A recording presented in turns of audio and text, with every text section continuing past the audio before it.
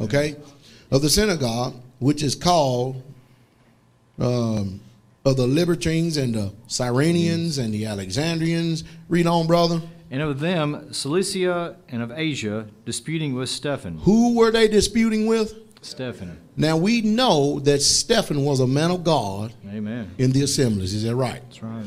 Is that right? Mm-hmm. And we know that Stephen was a Jew. Amen. Is that right? So who are all the rest of these other people that are disputing with Stephen in the synagogue?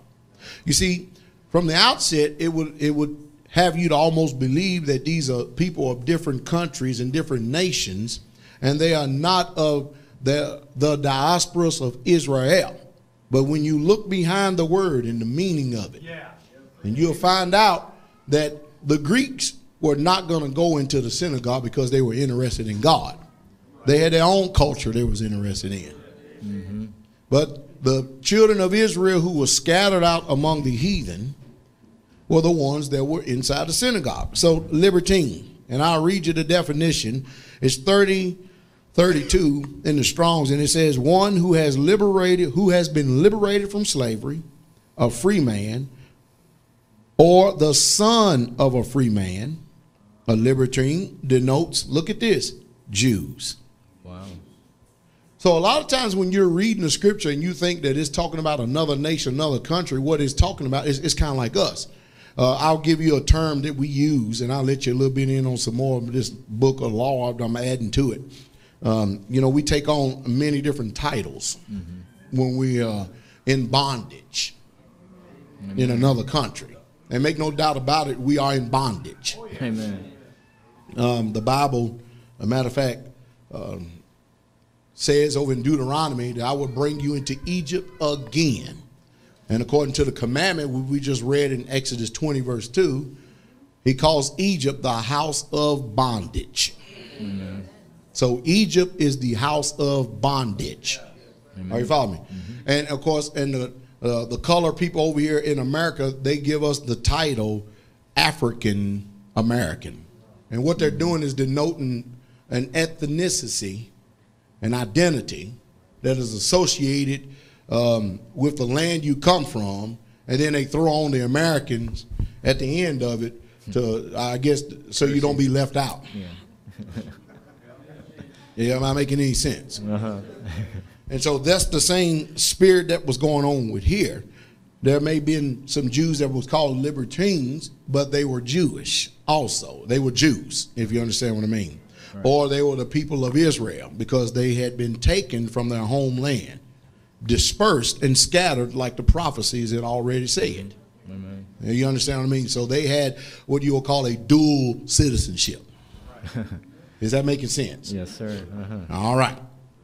But it says, now this is according to Philo, which is a historian stuff, but all I'm doing is I'm reading the actual definitions that comes from Strong's itself, who had been made captives on the Romans by Pompey, but were afterwards set free, and who, although they had fixed their abode in Rome, had built their own expense a synagogue. At their own expense, they built a synagogue at Jerusalem, which they frequent when in that city. So the name of the libertines adhere to them to distinguish them from freeborn Jews who had subsequently taken up their residence at Rome. Evidence seems to have been discovered of the existence of the synagogue of the libertines at Pompeii. So there you have it. Mm-hmm. Now when you go to the Cyrenians, that's number 2957, and of course Cyrenian means supremacy of the bridle, at least that's what they're telling us right here, and the principal part of northern Africa, which was anciently called Cilicia. Cyrenians. Oh boy, that's a name. Lying between Carthage and Egypt, and corresponding in the modern Tripoli,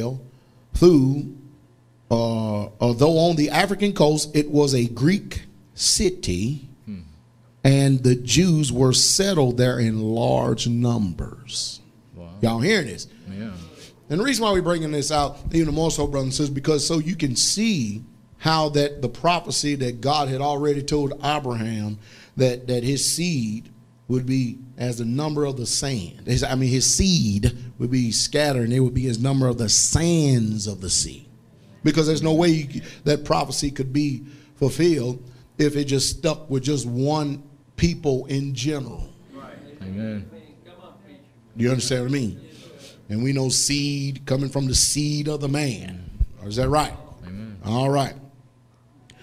The Greek colonization of the part of Africa under Bacchus began as early as 631 BC after the death of Alexander the Great. And we know what happened with Alexander the Great and what he did with his generals.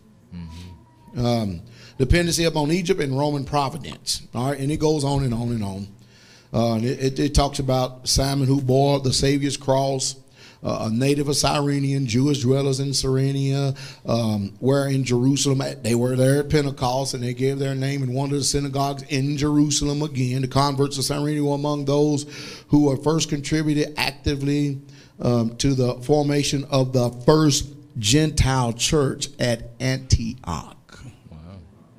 See, the Greeks didn't have churches, synagogues. They had temples